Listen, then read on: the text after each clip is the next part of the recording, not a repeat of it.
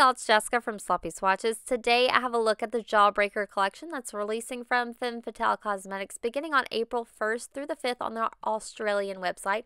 They will then trickle down to some of your favorite stockists, so be sure to check with yours to see if they will be purchasing these for you to purchase from them. I definitely recommend it. This is a 5-piece collection based on the movie of the same name, and I'm going to go ahead and get right into the swatches.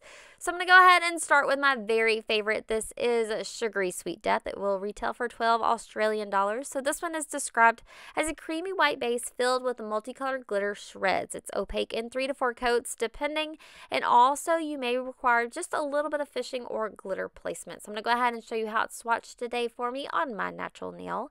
So here's a look at that first easy coat. This one does have a gorgeously milky base. I do find the glitters are fairly well suspended there. I didn't have to shake a lot or kind of turn the bottle upside down at all. I think it's just mainly in the way that I pulled my brush out from the bottle. I do recommend giving it a little swirl before you pull it out. You can see here with my second coat, I did use that method and I got a ton more glitter. So I'm going to go ahead and show you how this builds up today for me with a third and a final coat. I do really appreciate the finish at 3 coats. It's just milky enough and just opaque enough with just enough glitter, but if you wanted even more, I would recommend going in for that 4th coat.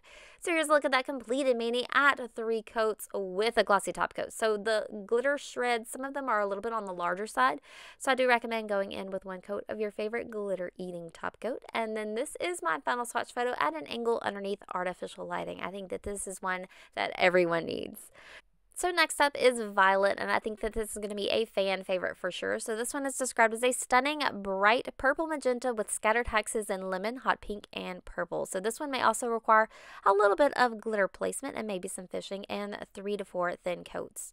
So I'm going to go ahead and show you how this built up for me today with my natural nail. So there's a look at that first coat. I did go ahead and grab one of those large lemon hex glitters. I did find that they are nicely suspended in this jelly base, however, a little bit more sporadic. So you may, again, want to do a little bit of that twisting motion and maybe even turn your bottle upside down. So there's a look at that second coat. It does add a little bit, and you can see there I did need to do a little bit of glitter placement with the larger hexes. And then I'm going to build it up today with a 3rd coat. I did still have a good amount of visible nail line. This is very much a jelly polish, so if you want, you could always use an undie under this one or go in for that 4th coat. I want to say that even though I had very few of the larger hex glitters, even the nails without have a little bit of depth from those pink and purple glitters, and I kind of really love that finish too. So here's a look at that completed mani at 3 coats with a glossy top coat. Those larger hex glitters are going to make a little bit of texture, so I recommend smoothing them out with your favorite top coat. So next up is a Peachy Fucking King, and this one is described as a summery papaya orange with turquoise gleam and holographic accents. Again, it's going to be opaque in 3 to 4 thin coats. I think the holographic effect on this polish is a little bit more subdued. I did not get this one out in direct sunlight, so maybe that'll kind of amp things up a bit. This first coat is a little bit sheer, so I'm going to go ahead and let that dry down and then show you how it built up for me with a 2nd coat. 2 coats is going to add a little bit more of that really subtle turquoise shimmer as well as deepen up that papaya finish. However, I do still have a good amount of visible nail line, so I'm going to go ahead and build that up with a 3rd and final coat for today. 3 coats kind of is on the edge of being opaque, but I did still have visible nail line. If you wanted to, you could totally go in for that 4th or use an undie. So here is a look at that completed mani at 3 coats before a glossy top coat underneath artificial lighting. Here's a quick view from a different angle with that bottle, show off a little bit of the turquoise shimmer of that, and then this is my final swatch photo at an angle underneath artificial lighting. These last 2 polishes are really making me crush on summer vibes. So first up is the Beautiful Ones, and this one is described as a vibrant, juicy lime green that's packed with a red iridescent flakes. This one is a little bit of a crelly base, but it leans towards more of a jelly, so it is going to be a little bit, I don't know how many times I've said that in this video, a little bit sheer. It is one that you're going to have to build up. So here it is at 2 coats. 2 coats is going to add more of those flakes, and I will never in my life be over these red iridescent flakes. It does still need to be built up, so I'm going to go in for a 3rd coat. 3 coats, again, adds a little bit of depth and some more flakes, but still a good amount of visible nail line left. I think it's just going to be par for the course for this shade. So here is a look at that completed mani at 3 coats before a glossy top coat underneath artificial lighting.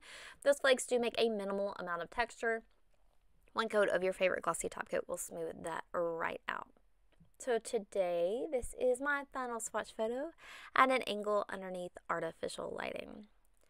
We're going to round out the collection today with I Killed the Teen Dream, and this I think would be my second favorite. So this one is described as a smooth teal blue crelly with blue to green shifting iridescent flakes. Again, I am like a huge flake fan. I feel like even if they go out of style, they'll never go out of style for me. So here is a look at that first coat. Again, quite sheer. You do get some flakes on the nail. I'm going to go ahead and let that dry down and then show you how it built up for me with a second coat. 2 coats is going to add a ton more depth and more of those flakies. This one is super, super mermaidy for me, which I am totally obsessed with. I am going to finish this swatch off today with a third coat.